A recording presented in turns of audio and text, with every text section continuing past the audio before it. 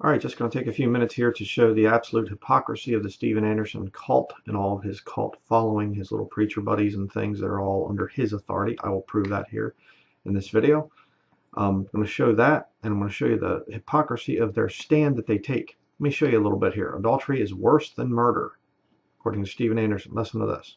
Because if you actually look up the Old Testament law, hey, if people commit adultery, they're put to death, period. It's just a death penalty every time for adultery. You know, both the adulterer and the adulteress are both put to death. His blood shall be upon them. Their blood shall be upon them. There's no exception. Okay, and then he talks about whereas murder, there's exceptions. Okay, so, and then they teach that some of the laws of the Old Testament are gone, but these moral laws are still here. The adulterers should still be put to death. See, I don't believe that. Well, listen to this. No, you would not cheat with no, and I believe that anyone who commits adultery should be put to death. Really? Absolutely. Really? Absolutely. Yeah. Yep. Well, guess what just came out? That one of Anderson's original little cult members, Donnie Romero, has not only committed adultery, but with multiple prostitutes. Listen to what he says here. These things need to be confronted head on. And so I'm just going to mention, you know, what the sins were without going into detail. Basically, the major sin involved was being with prostitutes. And then there were also marijuana and gambling that were also discovered. So anyway, again. Okay. Now, he's saying this after they put Donnie Romero to death because he's an adulterer. I mean, with multiple prostitutes and things. Oh, no, wait. They didn't put him to death. He was just forced to resign.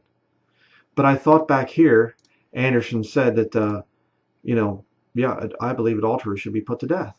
Because, see, there's no dispensational change there.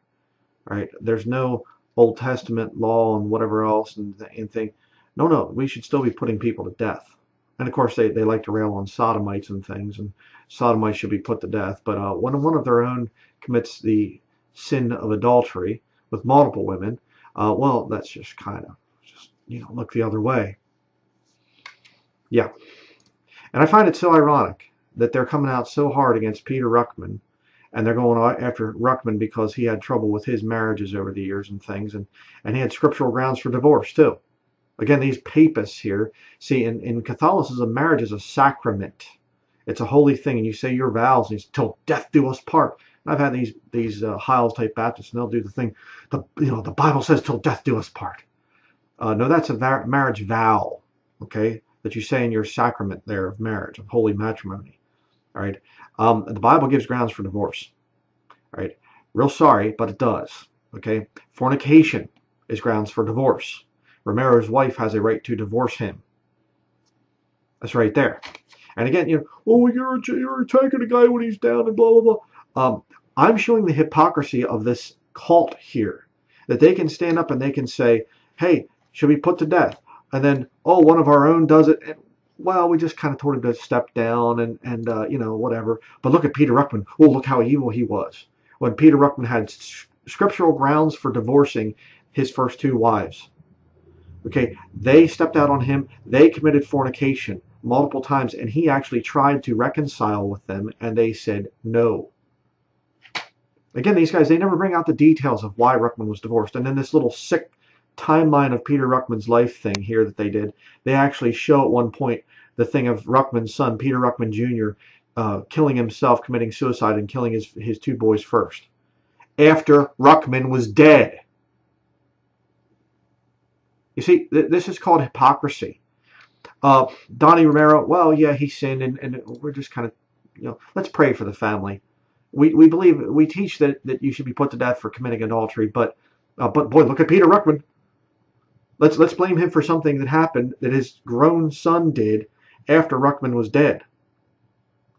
After Peter Ruckman Sr. died, Peter Ruckman Jr. kills himself and his two sons, and these losers here blame Ruckman for it. And I find it so funny that these guys come out and they attack dispensational teaching. They come out with their whole dispensation of heresy or whatever the thing's called, this new documentary. People have been sending me the link like crazy. When are you going to answer it? I'm going to be getting around to answering the thing. It's, you know, comedy to me. But I'll be coming around to answering the thing. But the whole point is, I just find it so funny that after they come out and they're calling dispensationalism a satanic heresy, and we still have the Old Testament law, one of their own comes out and fornicates with multiple prostitutes. He's a married man. That's adultery. Okay? And they'll tell, well, it's not, see, and they're going to have to redefine what it means, by the way, to make it not adultery. They'll say, well, he was with prostitutes, so technically that's fornication. And what if they're married prostitutes? You know, it's just idiotic. But they're going to try to redefine the thing. You mark my words. They will try to redefine the sin to make Romero not guilty of adultery. Romero is an adulterer. Okay? He's a married man. He cheated on his wife. He is an adulterer. Ruckman never stepped out with prostitutes after he got saved. He was a wicked man before his salvation. And back then, yeah, he did fornicate a lot because he was lost. Again, these little, I got saved when I was 2 years old people, they have no concept of that. They have no concept of how wickedly you can live as a lost man or woman, and then you get saved. And they'll oftentimes go back and point out the errors of somebody before they got saved. You know, just incredible. But check this one out. This is the little loser here that came up with this whole this new documentary about dispensationalism and whatever else. Little Bruce Mejia, Bunny Boy. Let's listen to this guy. Human government. After the Great Flood, humanity responsible to enact the death penalty. Ends with the the dispersion at the Tower of Babel. Some use the term the Noah law in reference to this period of dispensation. So they say that was a different dispensation. When God gave government to the people to execute, to kill the sodomites, to kill the adulterers, that was a different dispensation. We're not under that dispensation. Here's the thing, though. The law of the Lord is perfect. Amen. The law of the Lord is the Ten Commandments, stupid. It's converting the soul. Okay? Again, non-dispensationalists, you know, whatever. But my whole point is, he teaches that adulterers should be put to death. Just like his little cult leader, Andersnake. He teaches that. So, and he comes out with this little documentary and things, and they're attacking Peter Ruckman all the way through it. Oh, Ruckman had scriptural grounds for divorce. What about Romero? Did he have scriptural grounds for, you know, fornicating and committing adultery with prostitutes and drugs and gambling on top of that? But see, Ruckman's a terrible, horrible heretic, and dispensationalists are dangerous, and it's a dangerous heresy. But one of our own guys, he just did it. So, he just sinned really horribly. But we're just going to kind of quietly put him away there. Yeah. Yeah. You see, this movement comes from Jack Hyles. Jack Hyles that was habitually fornicating with his deacon's wife, Jenny Nishik. His own daughter admitted, his daughter-in-law, I believe she admitted it too. Victor Nishik, the husband of Jenny Nishik, he admitted it. A lot of church members have come out and said, oh yeah, we knew about that. That's this Baptist system. I'll tell you right now, I have never been to one Baptist church that didn't have sex perversion problems in it. And it was just kind of let's just kind of quietly, just, These things are filled with perversion. Absolutely. And especially when you have this elevation of the man of God. And he gets up there and he's this great man and everybody comes up, oh, preacher, oh, you're so wonderful and everything else. Yeah. The guy gets a power trip and then he thinks, well, he can just kind of, do some sinning on the side, and whatever else. And I can get away with it because I'm the man of God. But let me just show you the proof that this is a cult. All right. Right here. This is the video. I'm not going to go through it, but here Romero comes up and he reads this little prepared statement or something off of his cell phone, which is really kind of odd. And then Steven Anderson has to come up and explain everything. I thought Steven Anderson was the pastor of Faithful Word Baptist Church in Tempe, Arizona. Why does he have to come here and answer for this guy? Doesn't the guy have his own deacon? Doesn't Romero have his own deacon? Wasn't he the pastor of this church? Isn't it up to the local church to be independent and to judge things within themselves? Why does Anderson have to come and do damage control? And then listen to what he says. Some guy asked a question here in the audience. You can barely hear it. I'll have to probably increase the volume a little bit, but listen to what Anderson says. Yeah, my apologies for coming out a little late. No problem. What I've heard when I came in is that Pastor Jonathan Shelley is going to take over the church. So Yes. since he's running Pure Words Baptist Church, so as an outsider, is he going to pastor both churches? No, this is going to be his church. Okay. Now, it doesn't really matter to go into a whole lot of that, but the fact is, Anderson literally says, he comes in, he says, oh, I think we're going to be putting Jonathan Shelley in here to this church. We're going to move him here. And yeah, you know, and somebody says it's going to be open to a vote. Well, kind of not really. And here he just, yeah, he's going to be the one pastoring it. You have no vote. You have no say. I thought it was an independent Baptist church. Self-governing. Oh, no, that's right. Their cult leader has to come in. He has to come marching in, and he has to tell them how things are going to be done. And the people have no say in the matter. Hey, we picked a guy to replace Romero. We're going to stick him in here, and that's going to be that. Sorry. This isn't how Baptist churches run things. Independent Baptist churches run things. This is more like a military K-pop type of a thing. You know, little thing here of the underling. He's messed up, so he just kind of stands up and cries, I'm sorry, I messed up. And then, okay, get out here. And then the commanding officer comes in and just lays it out to the people. This is the way it's going to happen. Yeah. Okay. And let me just go back here. I'll just show you this kind of weird thing here. Did I get it right? Him trying to get details or something like that because I love you guys. Church, love my family. This is the best decision as for my family in this church to make. We plan on staying here as members of this church. As members of this church. Why on earth would you stay there? Okay, first of all. Secondly, why wasn't he man enough to come up and stand there by himself and say, I have to admit to something. I'll tell you a little story from my childhood. The church I used to go to, and I was raised in, Calvary Monument Bible Church, there was a pastor, Bryan Denlinger, and I remember the one Sunday morning, he gets up with his wife standing beside him, and he says, I had an extramarital affair, I committed adultery, my wife has chosen to forgive me, and so I praise the Lord for that, but I am no longer qualified to be the pastor. I'm leaving. I'm stepping down, you know, immediately, and we're leaving right now. And I'm sorry to everybody. I'm sorry I let you down and whatever else. That took character. I was a real man. This reading stuff off of a cell phone and you know, whatever.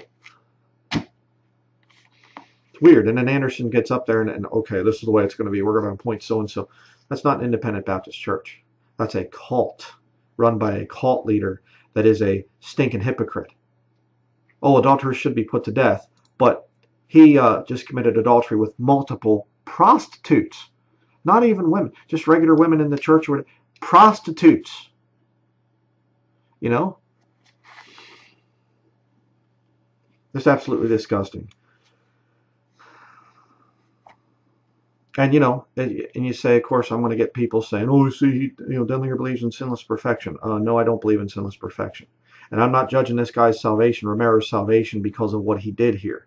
Okay, it's a very, very serious and egregious thing. But I judge that guy's salvation. I was saying he was lost years ago. Right? Why? Teaches replacement theology. Teaches that the Jews in Israel are not legitimate and they're fake and whatever else. He's a postie. He's non-dispensational. Jesus burned in hell. There is no repentance associated with salvation unless it's turning from unbelief to belief. He's preached a false gospel, in other words. And you go on and on and on. Sodomites should be killed and their reprobate doctrine and all this other stuff. That's why he's lost. Okay? And by the way, you say, well, should we have sympathy for him? I have no sympathy for him if he continues in this system. My sympathy for Donnie Romero would come if he finally is broken and he realizes I've been part of a false cult. I've been part of this thing. And I need to repent and get out of this thing. Anderson is a cult leader and whatever else. Then I'll have some sympathy for the guy. If he truly comes to the Lord broken and says, I messed my life up. I'm not truly saved. I'm not born again. You know, okay, I'm going to have sympathy for him. But again, just think of this thing here. All right, think about it. You get this Anderson cult, and they're claiming all this stuff. Adulterers should be killed. Adultery is worse than murder. It's just terrible. They should be killed. They should be murdered. Oh, Romero comes out. He's with multiple prostitutes. Let's just kind of have him step down and let's pray for the family, okay? Why the favoritism? And then the hypocritical attacking of Peter Ruckman. And laughing and mocking dispensationalism and saying, "Oh, dispensationalists are so stupid. The laws of stoning an adulterer, they're still there. It's still supposed to be there." Okay, then kill him. There's your opportunity. Do it. Stand by your convictions. Right? There's a whole lot more I could talk about here, but I'm trying to get other stuff done right now, and I'll be back to doing videos before real long. But it just stinking hypocrites is what these guys are, right? And Anderson, again, he's in bed with the Catholic Church. I'll put the video at the end. I'll put a link to the video at the end. Working with the Catholic Church, the Universal One Church in South Africa with Oscar Bogart. He's a hypocrite. He's a total hypocrite. These guys are, I believe, tied in with the military. I believe that it's a K-POC, civilian psychological warfare type of a thing. They're coming out trying to make us look bad. So before you run off and you say, "Well, I saw him and I saw him cry, and oh, I feel so bad for him." He's a false convert. He's a false preacher that's been lying about the Bible-believing movement. I have no more sympathy for him than I do when I hear a Catholic priest is outed as being a child molester. I have no sympathy for these guys. They knowingly are teaching false doctrines. And he's worse than a Catholic priest in the sense of he's trying to make people like you and me, as Bible-believing Christians, he's trying to make us look bad. And see, again, look at what this is going to, look how the media is going to spin this thing. They're going to say, see, these King James only people, look what hypocrites they are. They're not King James only. They're not even really truly saved. I hope the guy does get saved. I hope that this breaks him enough that he'll lower his pride and come out and say, yeah, I was false the whole time. I hope he does get saved. Let's pray that for him. But don't say, well, let's just not be rough on him. So that's going to be it. Thank you for watching.